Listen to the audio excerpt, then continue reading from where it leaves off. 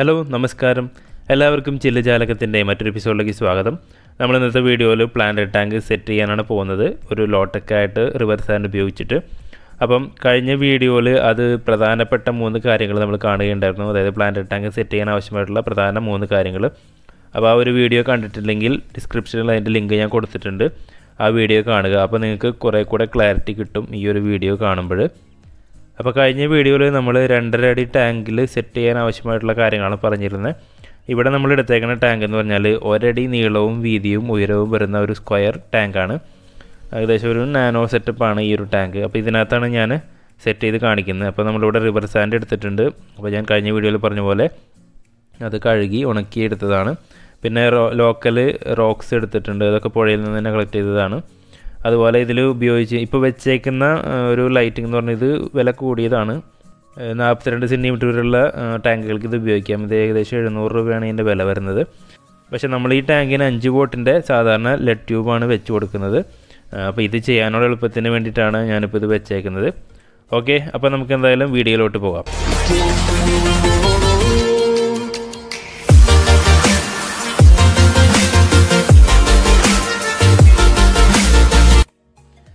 Okay, അപ്പം നമ്മൾ ആദ്യം റിവർ സാൻഡാണ് ഇതിലിടാൻ പോകുന്നത്. അപ്പം നമ്മൾ പ്ലാന്റ് വെക്കുന്ന ആ ഒരു ഭാഗത്ത് ഏകദേശം 2 ഇഞ്ച് കനത്തിൽ റിവർ സാൻഡ് സെറ്റ് ചെയ്യണം. ഇപ്പം ഞാനിതിനകത്തോട്ട് ഏകദേശം ഒരു 2-3 കിലോ ഒക്കെ ഉണ്ടാവും റിവർ സാൻഡ്. അപ്പോൾ ഇതിനകത്തോട്ട് ഇട്ടു. അതിനുശേഷം നമ്മളതൊന്ന് ലെവൽ ചെയ്യാണ്, ഏത് ഭാഗത്താണ് പ്ലാന്റ് വെക്കുന്നത്. അതല്ല നിങ്ങൾക്ക് മുഴുവനായിട്ടും വെക്കണമെന്നുണ്ടെങ്കിൽ അത് ഫുൾ കവർ ചെയ്യുന്ന രീതിക്ക് ഏകദേശം 2 ഇഞ്ച് കനത്തിൽ റിവർ സാൻഡ് വിരിക്കണം. ഇതിപ്പോൾ ഞാനൊരു കോർണറിലാണ് മെയിനായിട്ട് പ്ലാന്റുകൾ നടാൻ ഉദ്ദേശിക്കുന്നത്. അപ്പോൾ ആ ഒരു കോർണറിലേക്ക് 2 ഇഞ്ച് കനത്തിൽ നമ്മൾ സെറ്റ് ചെയ്യുകയാണ്. അതിന് ഞാനൊരു ലെവലറാണ് ഉപയോഗിക്കുന്നത്. അത് വേണമെന്നില്ല, കൈകൊണ്ട് നമുക്ക് ചെയ്യാം. ഇതിപ്പോൾ എൻ്റെ കയ്യിൽ ഉള്ളതുകൊണ്ട് ഞാൻ ഉപയോഗിച്ചു എന്ന് മാത്രം.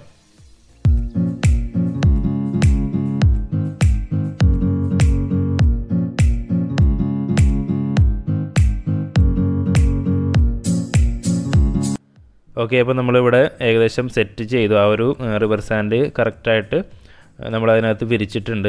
ബാക്ക് സൈഡ് നിങ്ങൾക്കിപ്പോൾ കാണാം, 2 ഇഞ്ച് കനത്തിൽ നമ്മൾ റിവർ സാൻഡ് വിരിച്ചു.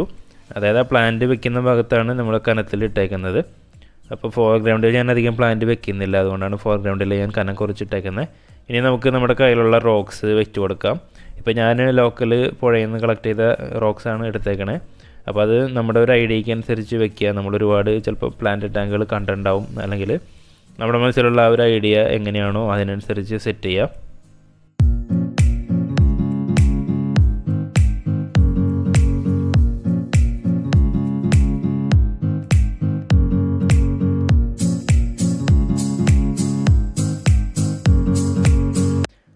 ഓക്കെ, അപ്പോൾ നമ്മൾ റിവർ സാൻഡ് വിരിച്ചു ആദ്യം, അതിനുശേഷം റോക്ക് വെച്ചു.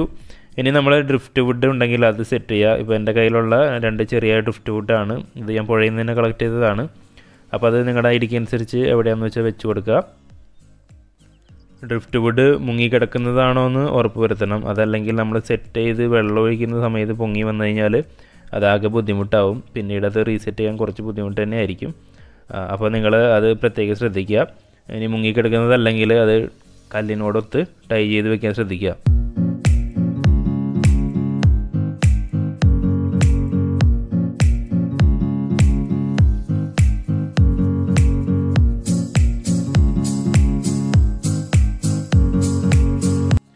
ഓക്കെ, അപ്പം നമ്മുടെ ലേഔട്ട് ഏകദേശം തയ്യാറായിട്ടുണ്ട്. ഇനി അടുത്ത പരിപാടി പ്ലാന്റിങ് ചെയ്യാമെന്നുള്ളതാണ്. അപ്പം പ്ലാന്റ് ചെയ്യുന്നതിന് മുമ്പ് നമ്മുടെ റിവർ സാൻഡൊക്കെ ഒന്ന് നന്നായിട്ട് നനച്ചു കൊടുക്കുക. അപ്പോൾ അതിന് ഞാനിവിടെ ഒരു സ്പ്രെയർ എടുക്കുകയാണ്, അത് വെച്ചിട്ട് നനച്ചു കൊടുക്കുകയാണ്. ഈ സ്പ്രെയർ ഇല്ലെങ്കിലും ജസ്റ്റ് കുറച്ച് വെള്ളം ആ ഒരു റിവർ സാൻഡിൻ്റെ ലെവലിൽ വെള്ളം നിറച്ചാലും മതി, കുഴപ്പമില്ല. അങ്ങനെ ചെയ്തിട്ട് നമുക്ക് പ്ലാന്റ് ചെയ്യാം.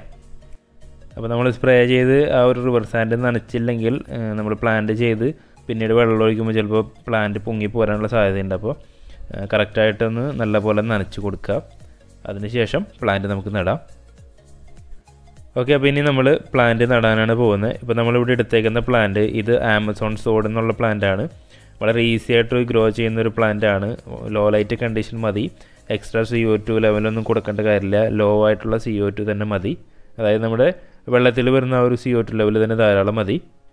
ഇത് ഞാൻ എൻ്റെ ടാങ്കിൽ നിന്ന് തന്നെ പറിച്ചെടുത്തതാണ്. അപ്പോൾ അതിൻ്റെ വേര് നമുക്ക് കുറച്ച് കട്ട് ചെയ്ത് കളയാം, ഒരു 3/4 ഭാഗത്തോളം കട്ട് ചെയ്ത് കളയാം. അതിനുശേഷം നമുക്കിത് പ്ലാന്റ് ചെയ്യാം. ഇത് ബാക്ക് സൈഡിൽ കോർണറിലായിട്ടാണ് ഞാൻ സെറ്റ് ചെയ്യാൻ പോകുന്നത്. ഇത് 2 പ്ലാന്റ് ഞാനിവിടെ എടുത്തിട്ടുണ്ട്. ഓക്കെ, അപ്പോൾ ഇതിൻ്റെ വേര് നമ്മൾ കട്ട് ചെയ്തു, ഏകദേശം 3/4 ഭാഗത്തോളം കട്ട് ചെയ്തു. ഇനി ഒരു പ്ലാന്റ് കൂടി ഉണ്ട്, അപ്പോൾ അതുകൂടെ എടുത്തിട്ട് നമ്മളതിൻ്റെ വേര് കട്ട് ചെയ്യാണ്.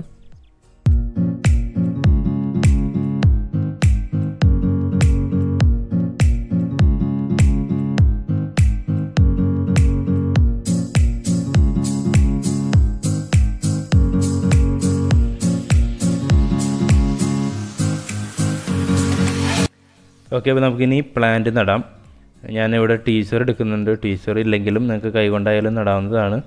അപ്പോൾ നമ്മളിവിടെ കോർണറിലായിട്ടാണ് ഈ ഒരു പ്ലാന്റ് നടുന്നത്. ഈ ഒരു പ്ലാന്റ് ഏകദേശം 30 മുതൽ 45 സെൻറ്റിമീറ്റർ വരെ ഉയരം വരുന്ന പ്ലാന്റ്സ് ആണ്. അപ്പോൾ നമുക്കിത് ബാക്ക്ഗ്രൗണ്ട് പ്ലാന്റായിട്ട് ഉപയോഗിക്കാം, മിഡ് ഗ്രൗണ്ട് പ്ലാന്റായിട്ട് ഉപയോഗിക്കാം. ഇതിപ്പോൾ ചെറിയ ടാങ്ക് ആയതുകൊണ്ട് നമ്മളിത് ബാക്ക്ഗ്രൗണ്ടിൽ യൂസ് ചെയ്യുകയാണ്. പിന്നെ ഇതിൻ്റെ ലൈറ്റിംഗ് എന്ന് പറഞ്ഞാൽ 0.2 മുതൽ 0.7 വരെ 1 ലിറ്റർ വെള്ളത്തിന് എന്ന കണക്കാണ് ഇതിൻ്റെ ആ ഒരു ലൈറ്റിംഗ് വരുന്നത്. അതായത് വാട്ട്സ് ആണ് പറയുന്നത്. 0.2 വാട്ട്സ് മുതൽ 0.7 വാട്ട്സ് വരെയാണ് 1 ലിറ്റർ വെള്ളത്തിന് ഈ ഒരു പ്ലാന്റിന് ആവശ്യമായ ലൈറ്റിംഗ് എന്ന് പറയുന്നത്. ഓക്കെ, അപ്പോൾ നമ്മൾ ആമസോൺ സോഡ് ഇവിടെ സെറ്റ് ചെയ്ത് കഴിഞ്ഞു. ഇനി നമ്മൾ എടുക്കുന്ന പ്ലാന്റ് എന്ന് വെച്ചാൽ സജിറ്റാരിയ സൊബുലേറ്റ എന്നുള്ള പ്ലാന്റാണ്. നമ്മളിതൊരു ഫോർഗ്രൗണ്ട് പ്ലാന്റായിട്ട് യൂസ് ചെയ്യാൻ സാധിക്കുന്ന പ്ലാന്റാണ്. ഇതും ഞാൻ എൻ്റെ ടാങ്കിൽ നിന്ന് എടുത്തതാണ്. അപ്പോൾ ഇതിൻ്റെ വേരും വളരെ കൂടുതലായിട്ട് നിൽക്കുന്നത്, അത്യാവശ്യം നല്ല വലുപ്പം വെച്ചിട്ടുണ്ട് ഈ പ്ലാന്റ്. ഈ ഒരു പ്ലാന്റ് ഏകദേശം 15 മുതൽ 25 സെൻറ്റിമീറ്റർ വരെ ഉയരം വയ്ക്കുന്നതാണ്.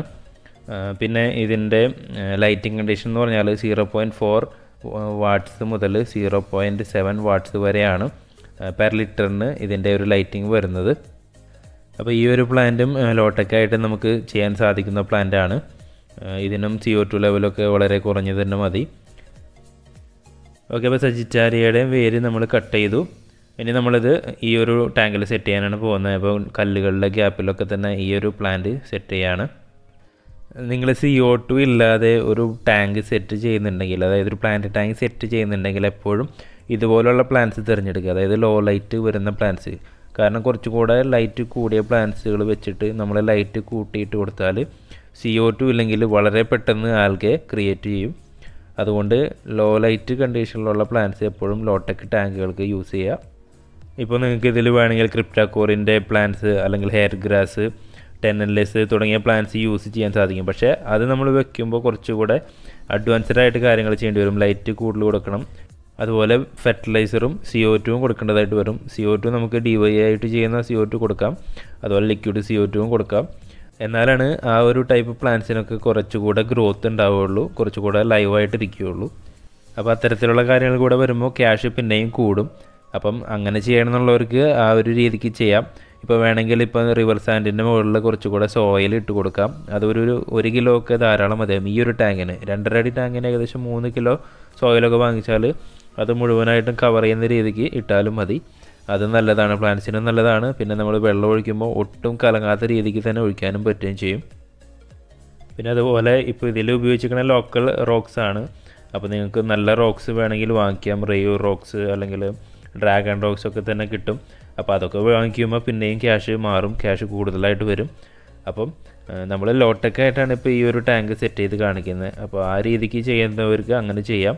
ഇപ്പോൾ ആദ്യമായിട്ട് ചെയ്യുന്നവർക്ക് വേണമെങ്കിൽ ഇതുപോലെ ചെയ്ത് പഠിക്കുന്നതാണ് നല്ലത്. അപ്പോൾ നിങ്ങൾക്ക് കുറച്ചും കൂടെ എക്സ്പീരിയൻസ് ആയി കഴിഞ്ഞ ശേഷം കുറച്ചും കൂടെ നന്നായിട്ട് ചെയ്യാൻ സാധിക്കും.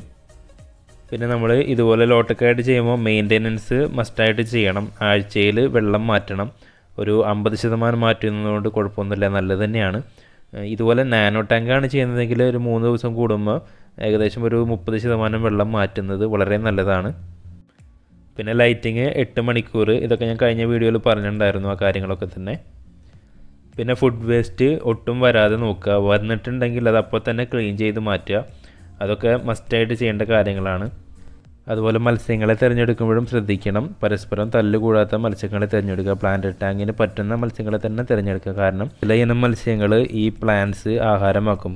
പ്രത്യേകിച്ച് ഗോൾഡ് ഫിഷ് പോലുള്ള മത്സ്യങ്ങളൊക്കെ പ്ലാന്റ് കണ്ടു കഴിഞ്ഞാൽ വിടില്ല, അവരത് ഭക്ഷണമാക്കും, അതല്ലെങ്കിൽ ഇളക്കിപ്പറിച്ച് കളയും. അങ്ങനെയുള്ള ശീലങ്ങളുള്ള ഫിഷസ് കുറേ അധികം ഉണ്ട്. അപ്പോൾ അത് ശ്രദ്ധിക്കുക. ഓക്കെ, അപ്പം നമ്മൾ സജിറ്റാരിയും അതുപോലെ ആമസോൺ സോഡും സെറ്റ് ചെയ്തു. ഇനി എൻ്റെ കയ്യിൽ കുറച്ച് അനുബേസ് ഉണ്ട്. അപ്പോൾ അത് ജസ്റ്റ് ഞാൻ റോക്കിലൊക്കെ ഒന്ന് സെറ്റ് ചെയ്യുന്നുണ്ട്. അനുബേസും ഒരു ലോടെക് പ്ലാന്റ് തന്നെയാണ്, പക്ഷേ ഇത്തിരി ക്യാഷ് കൂടുതലായിരിക്കും. എൻ്റെ കയ്യിലുള്ളത് കൊണ്ട് ഞാൻ ജസ്റ്റ് ഒന്ന് ഷോയ്ക്ക് വേണ്ടിയിട്ട് റോക്കിലൊക്കെ തന്നെ ഒന്ന് സെറ്റ് ചെയ്യുന്നുണ്ട്. ഓക്കെ, അപ്പോൾ നമ്മുടെ സെറ്റിംഗ് ഏകദേശം ഫിനിഷ് ആയിട്ടുണ്ട്. ഈ ഒരു അനിബീസ് പ്ലാന്റ് ജസ്റ്റ് വെച്ചു. ഇനി അടുത്തത് എന്ന് വെച്ചാൽ നമുക്കിതിനകത്ത് വെള്ളം നിറയ്ക്കുക എന്നുള്ളൊരു പരിപാടിയാണ്. അപ്പം നമ്മൾ വെള്ളം നിറയ്ക്കുന്ന സമയത്ത് ജസ്റ്റ് എന്തെങ്കിലും ഒരു കവർ വയ്ക്കുക, പ്ലാസ്റ്റിക് കവർ എന്തെങ്കിലും വയ്ക്കുക. അതിനുശേഷം അതിലൂടെ വെള്ളം ഒഴിച്ചു കൊടുക്കുക. അതല്ലെങ്കിൽ അതിലിരിക്കുന്ന റോക്കിൻ്റെ മുകളിലൂടെ ഒഴിച്ചു കൊടുത്താലും മതി. കാരണം വെള്ളം കലങ്ങാതിരിക്കാനാണ്. പ്രത്യേകിച്ച് നമ്മൾ റിവർ സാൻഡാണ് ഇട്ടേക്കുന്നത്. നമ്മൾ ഉണക്കിയതാണ്, എന്നിരുന്നാലും ചെറിയൊരു കലക്കം ഉണ്ടാവും. അത് പിന്നീട് ഫിൽട്രേഷൻ ചെയ്ത് കഴിയുമ്പം 2 ദിവസത്തിനുള്ളിൽ തന്നെ റെഡി ആവുകയും ചെയ്യും. അപ്പോൾ നമ്മളിത് ഒരു പ്ലാസ്റ്റിക് കവർ വെച്ചിട്ടുണ്ട്, അതിൻ്റെ മുകളിലൂടെ വെള്ളം സാവധാനം ഒഴിച്ചു കൊടുക്കുകയാണ്. അപ്പോൾ ഞാൻ നേരത്തെ പറഞ്ഞ പോലെ പ്ലാന്റ് ടാങ്കിൽ ചെറിയ രീതിക്ക് ആൽഗേസ് വരും. പക്ഷേ അത് നമ്മൾ കൺട്രോൾ ചെയ്യാൻ പഠിക്കണം, കറക്റ്റായിട്ട് മെയിൻറ്റെയിൻ ചെയ്യണം. അപ്പോൾ ആൽഗയെക്കുറിച്ചുള്ള ഞാനൊരു വീഡിയോ മുമ്പ് ചെയ്തിട്ടുണ്ട്. അപ്പോൾ ഞാൻ ഒന്നുകൂടെ സൂചിപ്പിക്കാം. നമ്മൾ കറക്റ്റായിട്ട് മെയിൻറ്റെയിൻ ചെയ്തില്ലെങ്കിൽ ആൽഗേസ് കൂടുതലായിട്ട് വരും. അതായത് വാട്ടർ ചേഞ്ച്, അതുപോലെ ലൈറ്റിങ് കറക്റ്റായിട്ട് കൊടുക്കുക. അതുപോലെ തന്നെ ഫുഡ് വേസ്റ്റ് വരാതെ നോക്കുക. ഫുഡ് വേസ്റ്റ് വന്നാലും ആൽഗേസ് കൂടുതലായിട്ട് ക്രിയേറ്റ് ആകും. കാരണം അമോണിയ ആയിട്ട് ഫുഡ് വേസ്റ്റ് വന്നു കഴിഞ്ഞാൽ അതുവഴി ആൽഗേസ് കൂടുതലായിട്ട് വരും. അപ്പോൾ ഒരു പ്ലാന്റ് ടാങ്ക് നമ്മൾ നല്ലപോലെ തന്നെ മെയിൻറ്റെയിൻ ചെയ്യണം. ഒരു കൊച്ചു കുഞ്ഞിനെ പരിപാലിക്കുന്ന പോലെ തന്നെ മെയിൻറ്റെയിൻ ചെയ്യണം. അല്ലെങ്കിൽ മൊത്തത്തിൽ അത് നശിച്ചു പോകും. പിന്നെ നമ്മൾ ഫിഷിനെ തിരഞ്ഞെടുക്കുമ്പോൾ നേരത്തെ പറഞ്ഞത് കൂടാതെ ഒരു ടോപ്പ് ലെവലിലും മിഡിൽ ലെവലിലും അതുപോലെ ബോട്ടം ലെവലിലും എന്താ പറയുക, ഭക്ഷണം അല്ലെങ്കിൽ ഫീഡ് എടുക്കുന്ന ഫിഷസിനെ കൂടെ ഉൾപ്പെടുത്തണം. അതുപോലെ ആൽഗേറ്ററിനെയും ഉൾപ്പെടുത്തണം. അപ്പോൾ ഇക്കാര്യങ്ങൾ കൂടെ നല്ലപോലെ ശ്രദ്ധിച്ചു കഴിഞ്ഞാൽ നിങ്ങൾക്ക് ഒരു പ്ലാന്റ് ടാങ്ക് വളരെ സക്സസ് ആയിട്ട് തന്നെ കൊണ്ടുപോകുക. അതിപ്പോൾ ലോടെക് ആയാലും ഹൈടെക് ആയാലും നിങ്ങൾക്ക് നല്ല രീതിക്ക് തന്നെ കൊണ്ടുപോകാൻ സാധിക്കും. ഓക്കെ, അപ്പോൾ നമ്മൾ വെള്ളം ഫില്ല് ചെയ്ത് കഴിഞ്ഞു. അപ്പോൾ ഒരു ചെറിയ രീതിക്ക് തന്നെ കലങ്ങി നിൽക്കുന്നുണ്ട്, നിങ്ങൾക്ക് കാണാൻ സാധിക്കുന്നുണ്ടാവും. അപ്പോൾ നമ്മൾ പ്ലാസ്റ്റിക് കവർ എടുത്ത് മാറ്റി. ഇനി നമ്മളിതിനകത്ത് ഒരു ഫിൽട്രേഷൻ വയ്ക്കുന്നുണ്ട്. അപ്പം എന്തായാലും 2 ദിവസത്തിനുള്ളിൽ ഫിൽട്ടർ ചെയ്ത് കഴിയുമ്പോഴത്തേക്ക് വെള്ളം പക്ക ക്ലിയർ ആവുകയും ചെയ്യും. ഇതിൽ ഞാനൊരു ഇൻറ്റേർണൽ ഫിൽറ്ററാണ് വെക്കുന്നത്, ചെറിയ ടാങ്കാണ്. അപ്പം സൺസണിൻ്റെ HJ311B എന്നുള്ള ആ ഒരു ഫിൽട്രേഷൻ സെറ്റപ്പാണ് ഇതിനകത്ത് ഞാൻ വെക്കുന്നത്. ഹാങ് ഓൺ ഫിൽറ്റർ ഇപ്പോൾ എൻ്റെ കയ്യിലില്ല, അതുകൊണ്ട് ഞാനിത് കൊടുക്കുന്നത്. ചെറിയ ടാങ്കാണ്, അപ്പോൾ ഇത് മതിയാവും. നമ്മൾ ആ ഒരു ഫിൽറ്റർ ക്ലീൻ ചെയ്യാൻ എടുക്കുന്ന സമയത്തൊന്ന് ശ്രദ്ധിച്ചാൽ മതി. അപ്പോൾ കഴിഞ്ഞ വീഡിയോയിൽ ഞാൻ പറഞ്ഞിരുന്നു എക്സ്റ്റേണൽ ഫിൽറ്റേഴ്സാണ് എപ്പോഴും പ്ലാന്റ് ടാങ്കിന് നല്ലത്. പക്ഷേ നിങ്ങൾക്കത് വാങ്ങിക്കാൻ കുറച്ചുകൂടെ ക്യാഷ് കൂടുതലാണ്. അപ്പോൾ അത് പറ്റില്ലെന്നെങ്കിൽ നിങ്ങൾക്ക് ഇതുപോലത്തെ ഫിൽട്രേഷൻ സെറ്റപ്പ് ഉപയോഗിക്കാം. ആ ഒരു വെള്ളം മുകളിലൂടെ ചാടി വരുന്ന ആ ഒരു സെറ്റപ്പ്. അപ്പം ഓക്സിജനും കാർബൺ ഡൈഓക്സൈഡും ഒക്കെ മിക്സായിട്ട് വെള്ളത്തിലോട്ട് വരും. അത് പ്ലാന്റ് ടാങ്കിന് നല്ലത് തന്നെയാണ്. അപ്പോൾ നമ്മൾ ഇപ്പോൾ ആ ട്യൂബ് നമ്മളിതിനകത്ത് സെറ്റ് ചെയ്യാൻ പോവുകയാണ്. നമ്മൾ വെച്ചിരുന്ന ആ ഒരു ലൈറ്റിങ് മാറ്റി ഇത് ഒരു 5 വോട്ട് വരുന്ന LED ട്യൂബ് ലൈറ്റാണ്. അപ്പോൾ 5 വോട്ട് 6500K ഒരു കളർ ടെമ്പറേച്ചർ വരുന്ന ലൈറ്റ്. അപ്പോൾ നമ്മളിതിവിടെ ജസ്റ്റ് മുകളിൽ സെറ്റ് ചെയ്തു. ഓക്കെ, അപ്പോൾ നിങ്ങൾക്ക് ഫിൽറ്ററും കാണാം. നമ്മുടെ ടോപ്പിൽ എപ്പോഴും വെള്ളം ചലിച്ചുകൊണ്ടിരിക്കണം, അല്ലെങ്കിൽ വെള്ളത്തിൻ്റെ മുകളിൽ കളർ ചേഞ്ച് ആവും, ആൽഗേസ് വരും. അപ്പോൾ അതുകൂടെ ശ്രദ്ധിക്കണം. അപ്പോൾ അതുകൊണ്ടും കൂടെയാണ് ഈ ഒരു ഫിൽറ്റർ സെറ്റപ്പ് നമ്മൾ ഇങ്ങനെ വെക്കുന്നത്. ഓക്കെ, അപ്പോൾ നമ്മുടെ ഫുൾ സെറ്റപ്പ് ഇതോടുകൂടി കഴിഞ്ഞിട്ടുണ്ട്. ഇനിയിപ്പോൾ നിങ്ങൾക്കിപ്പോൾ കാണാം, ഇതിപ്പോൾ ഒരു 3 ദിവസം കഴിഞ്ഞിട്ടുള്ളൊരു വ്യൂ ആണ്. ഞാനിപ്പോൾ ഇതിനകത്തൊരു നമ്മുടെ ബെറ്റ ഫിഷിനെ ഇട്ടിട്ടുണ്ട്. അപ്പം ആൾ ഉഷാറായിട്ട് തന്നെ ഇരിക്കുന്നത്. അതുപോലെ പ്ലാന്റുകളെല്ലാം തന്നെ ഉഷാറായിട്ടുണ്ട്. വെള്ളം നല്ലപോലെ ക്ലിയറും ആയിട്ടുണ്ട്.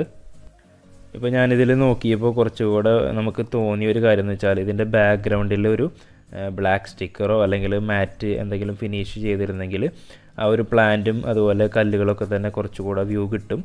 പിന്നെ ആ ഒരു filter setup hang on filter ആണെങ്കിൽ അത് ബാക്ക് സൈഡിൽ വെച്ചാൽ ആ ഒരു മാറ്റ് കൂടെ വരുമ്പോൾ അത് കാണയില്ല, നല്ല ഒരു വൃത്തിയായിട്ടിരിക്കുകയും ചെയ്യും. ഫ്രണ്ടിൽ നിന്ന് ആ ഒരു ഫിൽട്രേഷൻ സെറ്റപ്പ് കാണയില്ല. അത് പിന്നെ അതുപോലെ തന്നെ നമ്മുടെ ഫ്രണ്ടിൽ വരുന്ന ആ ഒരു മണലുണ്ടല്ലോ, ആ ഒരു റിവർ സാൻഡ്, അവിടെ വൈറ്റ് സാൻഡ് ഇട്ടാൽ കുറച്ചും കൂടെ ഒരു ലുക്ക് വരും. പക്ഷേ നമ്മളത് ചെയ്യാതിരുന്നെന്ന് വെച്ചാൽ നമ്മളിത് പക്ക ലോടെക്കായിട്ടാണ് ചെയ്തേക്കണത്. അതുകൊണ്ടാണ് നമ്മളതൊന്നും ഉപയോഗിക്കാതിരുന്നത്. അപ്പോൾ അതിന് വേണമെങ്കിൽ നിങ്ങൾക്ക് അത് ആഡ് ചെയ്യാൻ സാധിക്കും. അപ്പോൾ അതിൻ്റെ കോസ്റ്റ് കൂടെ കൂടുതലായിട്ട് വരും, അത്രേ ഉള്ളൂ. ഇപ്പോൾ ഇതിൽ വെച്ചേക്കുന്ന ഒരു ഫിൽട്രേഷൻ നമ്മൾ ഫ്രണ്ടിലാണ് വെച്ചേക്കണേ. അത് ജസ്റ്റ് ഒന്ന് ലെഫ്റ്റ് സൈഡ് ഗ്ലാസ്സിൽ ബാക്ക് സൈഡിലായിട്ട് വെക്കുക. അപ്പോൾ കുറച്ചും കൂടെ വൃത്തി ഉണ്ടാവും. കാരണം നമുക്ക് ഫ്രണ്ടിൽ നിന്ന് നോക്കുമ്പോൾ ആ ഫിൽറ്റർ ഒരു തടസ്സമായിട്ട് തോന്നുന്നുണ്ട്. അപ്പം അത് ബാക്ക് സൈഡിൽ ലെഫ്റ്റ് ഗ്ലാസ്സിലായിട്ട് സെറ്റ് ചെയ്യുക. അപ്പോൾ കുറച്ചും കൂടെ വൃത്തിയായിരിക്കും. അപ്പോൾ നിങ്ങൾ ഇതുപോലെ ചെയ്യുന്നുണ്ടെങ്കിൽ അത് നിങ്ങൾക്ക് ചെയ്യാവുന്നൊരു ഓപ്ഷനാണ്. ഞാനിപ്പോൾ ഇതിൽ ചെയ്യാനത് വിട്ടുപോയി. ഓക്കെ, അപ്പോൾ ഈ ഒരു വീഡിയോയിൽ അത്യാവശ്യം എല്ലാ കാര്യങ്ങളും പറഞ്ഞു എന്നാണ് എൻ്റെ വിശ്വാസം. പിന്നെ എന്തെങ്കിലും കാര്യങ്ങൾ നിങ്ങൾക്ക് അറിയേണ്ടതുണ്ടെങ്കിൽ അത് നിങ്ങൾ കമൻറ്റ് ചെയ്യുക. അതുപോലെ എന്തെങ്കിലും ബേസ് ചെയ്ത് വീഡിയോ ചെയ്യണമെന്നുണ്ടെങ്കിൽ അതുകൂടെ കമൻറ്റ് ചെയ്യുക. അപ്പോൾ എന്തായാലും ഈ ഒരു വീഡിയോ നിങ്ങൾക്ക് ഇഷ്ടപ്പെട്ടെന്ന് കരുതുന്നു. ഇതുപോലുള്ള വീഡിയോസ് നിങ്ങൾക്ക് ഇനി ലഭിക്കാനായിട്ട് ചാനൽ സബ്സ്ക്രൈബ് ചെയ്യാത്തവരുണ്ടെങ്കിൽ സബ്സ്ക്രൈബ് ചെയ്യുക. അതുപോലെ ബെല്ലൈക്കണും ക്ലിക്ക് ചെയ്യുക. അപ്പോൾ നിങ്ങൾക്ക് എൻ്റെ വീഡിയോസ് എല്ലാം തന്നെ നോട്ടിഫിക്കേഷനായിട്ടും ലഭിക്കുന്നതാണ്. ഓക്കെ, അപ്പോൾ എല്ലാവർക്കും താങ്ക്സ്.